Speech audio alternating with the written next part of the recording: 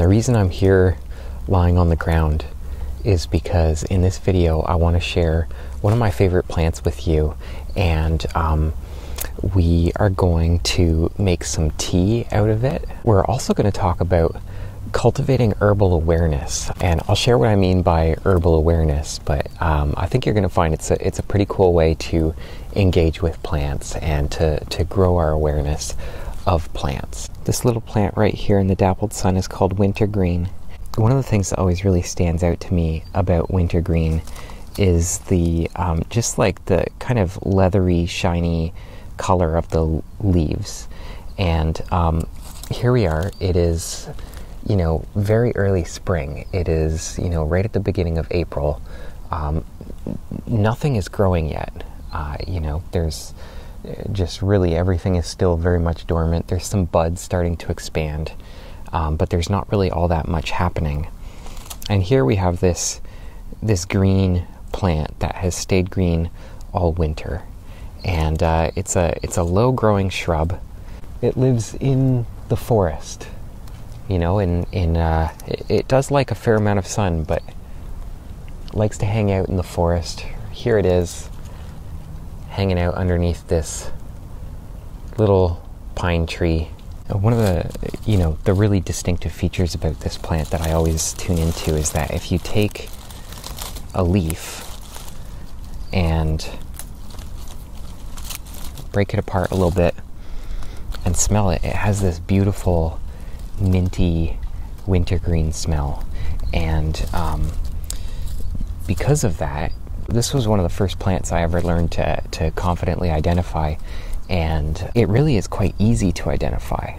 So it's a great one to start with. So I thought what we would do today is harvest a bunch of this wintergreen, and I'll show you how I make tea with it, and then we'll go through a little awareness exercise that you can do with any tea to cultivate herbal awareness. So even if you don't have wintergreen in your area, you'll be able to do the exercise with any other type of tea that you want to just build a relationship with. One of the things I'm always talking about is cultivating awareness, and when we get outside to learn about plants, to not just harvest the plant, eat the plant, and then move on, but to actually harvest that plant with awareness and eat that plant with awareness and actually notice how it has an effect on you. And if you start to tune in with a state of mindfulness in your body,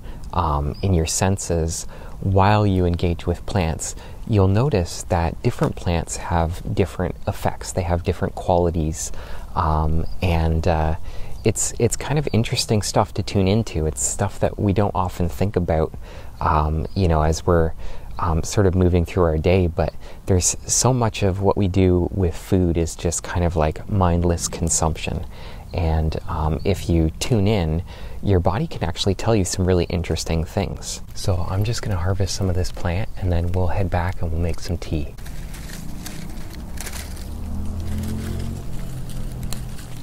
When I harvest, I like to just sort of pick from a bunch of different plants. Don't take everything from one plant, and that way you're not actually killing anything. You're just sort of taking a leaf here and taking a leaf there.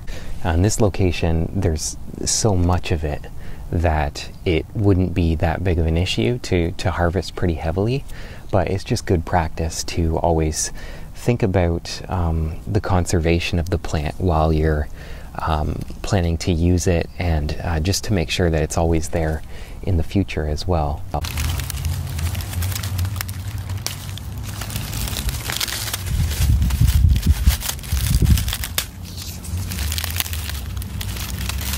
Another thing to note about this plant is that it makes these little red berries, and the amazing thing is that these berries stay on the plant all winter long. And so even in the middle of winter, if you find one of these berries, you can eat it. Now always make sure that you know what plant you're dealing with. I'm confident that this is wintergreen, so I'm pretty comfortable picking this berry. But isn't that amazing that at the very end of winter, even through winter and moving into like the earliest stages of spring, that we can have these berries. So here we go. I'm gonna eat the red wintergreen berry.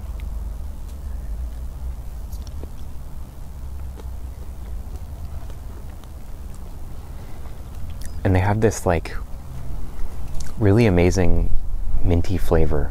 The place where I used to live, wintergreen berries were extremely rare, and I almost never found them. But here, they're all over the place. They're just really, they seem, for whatever reason, the soil is different. The soil here is really sandy. Where I was before, it was really a lot of clay. So maybe that's why. But whatever the reason, there's tons of these wintergreen berries all over the place. And to show you what I mean, there's one with 2 berries on it. Here we have another one. There's one right there. There's one right there hiding under that leaf. And I see one over there too. Yeah, every like 2 feet at least there's a berry. And for being, you know, such a common wild edible, I think very few people have actually heard of wintergreen berries, or at least I know very few people who actually eat wintergreen berries on a regular basis. But you know, if you're ever in doubt about the identity of the plant, you can just take the leaves, break them a little bit, and smell it, and the smell is unmistakable. And so then you know what you're dealing with. It actually ends up being one of the safest wild plants to eat as well, because it's so easy to identify. One other thing I'll mention is that in terms of the color, a lot of times it has this sort of green color, but very often you can also find sometimes large patches of it that have more of a purple color like this. And I'm not really sure what the difference is. I tend to make my tea out of the green stuff. For some reason, it just seems, the green seems more like the real color to me. And so that's the stuff I go with. But I don't really know what the difference is. It might have something to do with the amount of sun that they have access to. So here we go, we got a pretty nice handful here. I usually find that it takes more plant material than you would think to make wintergreen tea. The first time I made it, it was way too weak. So you want to gather quite a bit. Usually like a small handful is pretty good. But you can sort of play with it as you try it out and make it multiple times. You'll get a better feel for how much you like to use, how strong you like to make it. So I've got a bunch of leaves here, and let's head back and make some tea. Okay, so we are back at the house, and I have my wintergreen leaves here, and I'm going to show you how I make the tea. I think there's a number of different ways of actually making the tea. Some of them are more complicated than others. I'm a big fan of simplicity, and so I like to just keep it really simple. And what I find works best is just to boil some water and put the leaves in and let them steep for a really long time, like 30-45 minutes, and that gets just a really nice flavor. I also find that cutting the leaves into smaller pieces, just to sort of give access to the inside of the leaves, really helps to get the flavors out a lot better. The first time I did this, I just used like whole leaves and I didn't actually cut them up, and it didn't work that great. So if you cut them up, it just lets the water get in there a lot better, and I think it gets a much better result.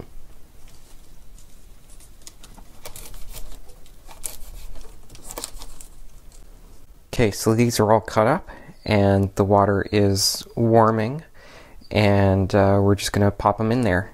So I'm just gonna mix them in with the water, and I can already smell the wintergreen coming off, and it smells really good. But we're gonna give this, I'll start with half an hour and we'll see how it looks after that.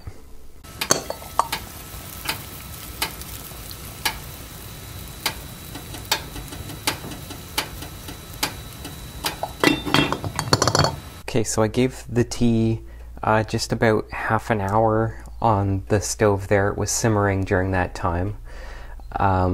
And I don't know how well you can see this, but the leaves have changed from like that bright green color to more of a brownish sort of color. And I think this is ready to go.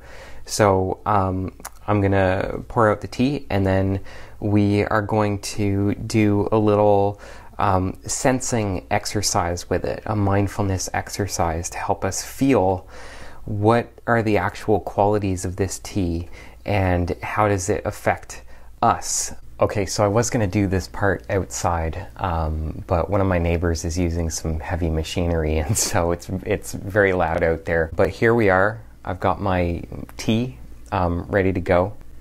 If you want to develop your ability to sense into the qualities of a particular tea that you're drinking and to get an insight into, maybe some of its medicinal value, or just to have more awareness of how a particular tea actually affects you personally and what the benefits of it might be for you personally.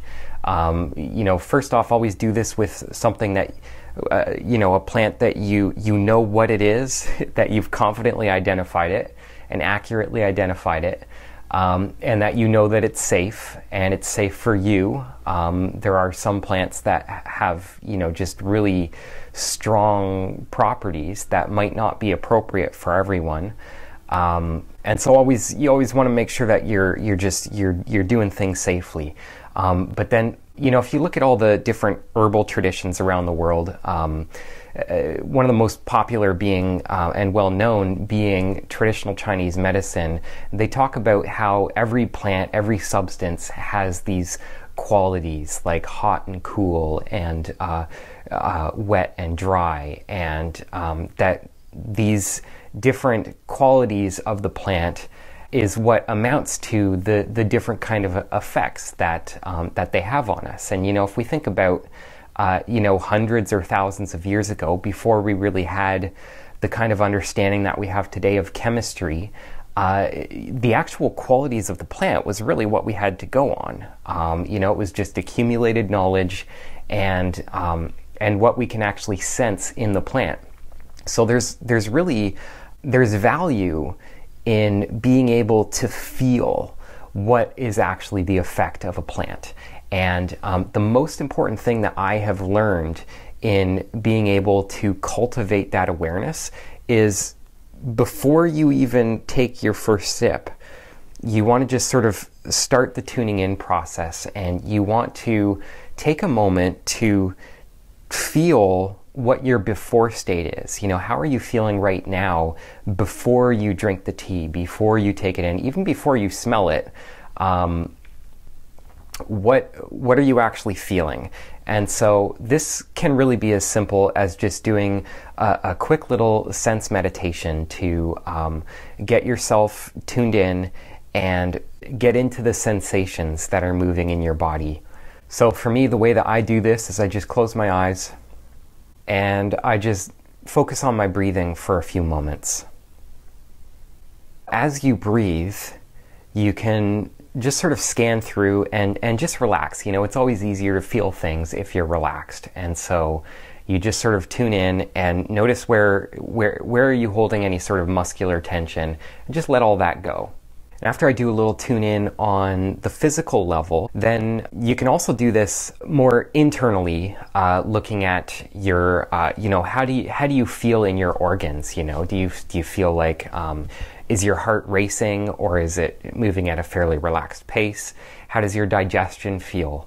If you tune into your stomach, can you still feel the meal that you just ate? Is it digesting well, or how is that going? And then the meal that you ate a few hours ago, further down in your digestive system, can you actually feel all of that stuff? And it's amazing when we take the time to just sort of tune in with what our body is telling us, the kinds of things that you'll feel.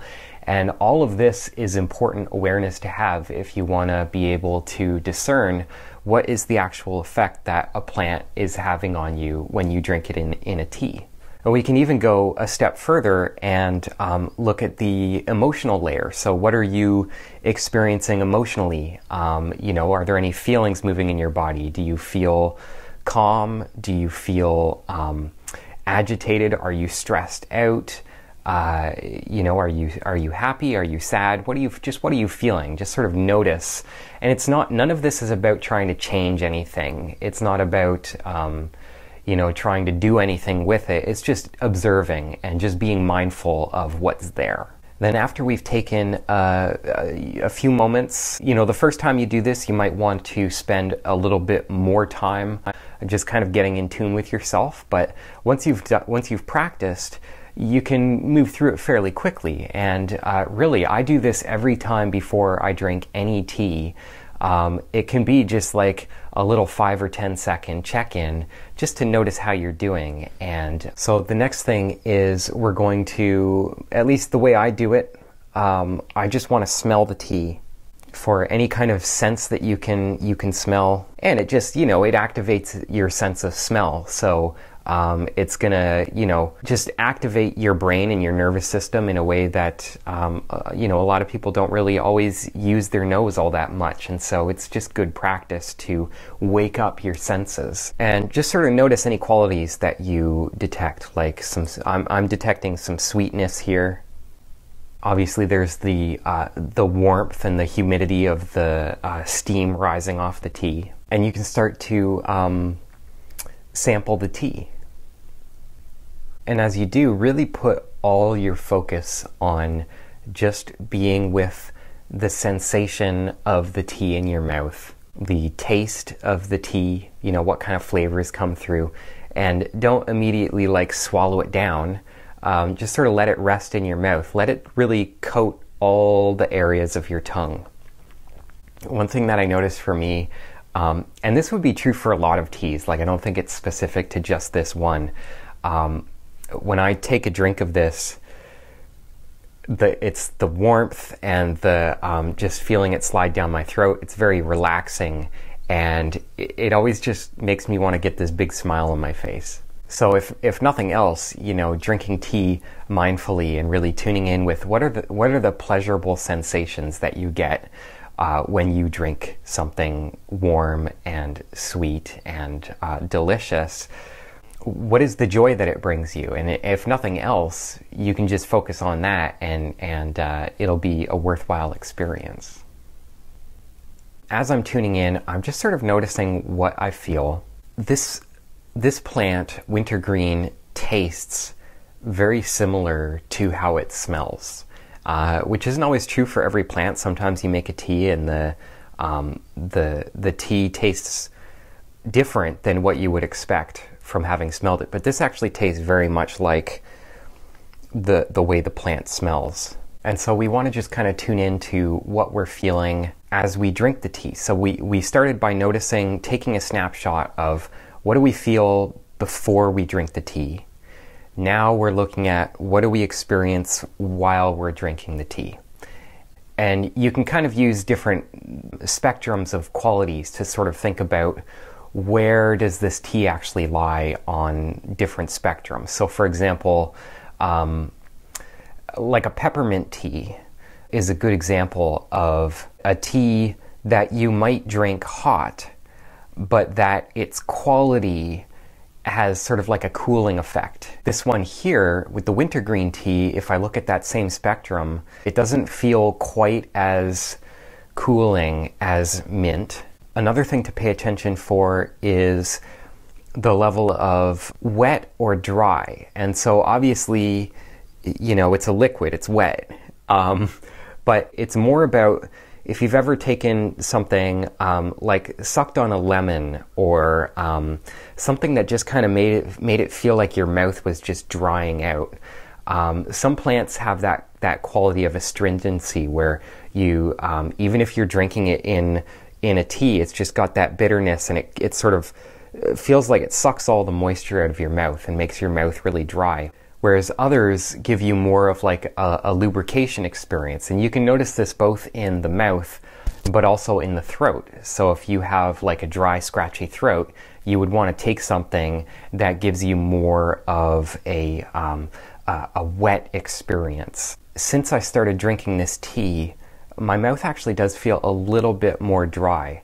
So that would kind of move it a little bit more on the dry side of the spectrum. But of course, that could also just be me personally. It could just be that I haven't had enough to drink today. So I think it's important to not get too attached to the things that you observe, and to also, maybe try this out with other people and see what they observe, see what they experience, and notice where your observations line up with theirs, and also where are they different. That's where, these herbal systems really come from. It's a collaborative conversation and dialogue over a period of time, people testing things out and trying things and noticing what they observe and looking for what is the general consensus around things, and being able to replicate the results over and over again with a wide variety of people. I will say, for me personally, I often have digestive issues. That seems to be one of the weak areas in my body. And this feels good in my digestive system. It definitely is, seems to have a beneficial effect, not as significant as something like dandelion. Dandelion is just so great for my digestive system. This doesn't feel quite as potent as that. But it's still nice. It could be, if I were feeling a little bit of discomfort after eating, this would be a good drink for me to have, to help smooth that out. There's definitely a sweetness to it, but it's not overly sweet, and I wouldn't say I'm really detecting all that much of a bitter flavor in it either. Another quality you can look at is whether it's more stimulating or whether it's more calming, and so I would definitely say that this one feels more on the calming side of things.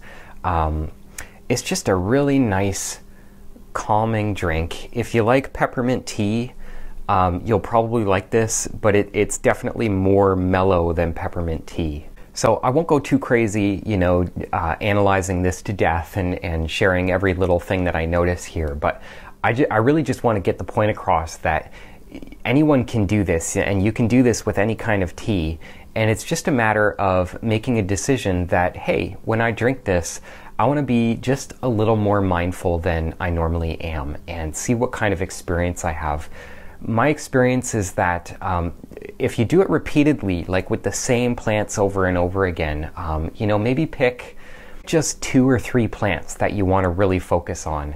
Look at what's available around you, look at what you have growing in your herb garden, and do this exercise with them multiple times, noticing what you experience each time.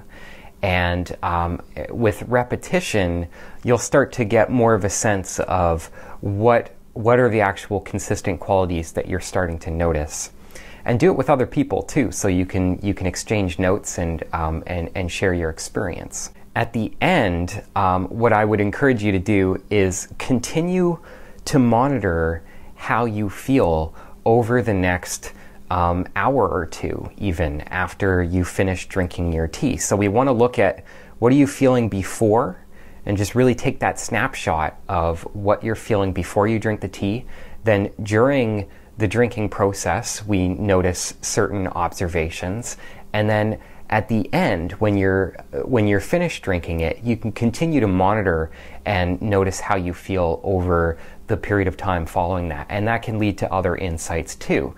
At first you might not be noticing all that much, but then later on you might say, wow, that really did make my digestion go a lot smoother than it normally does. And so you can kind of tune into that. It's such a simple practice, just a simple little exercise that you can integrate into something as basic as drinking a tea made from plants in the woods.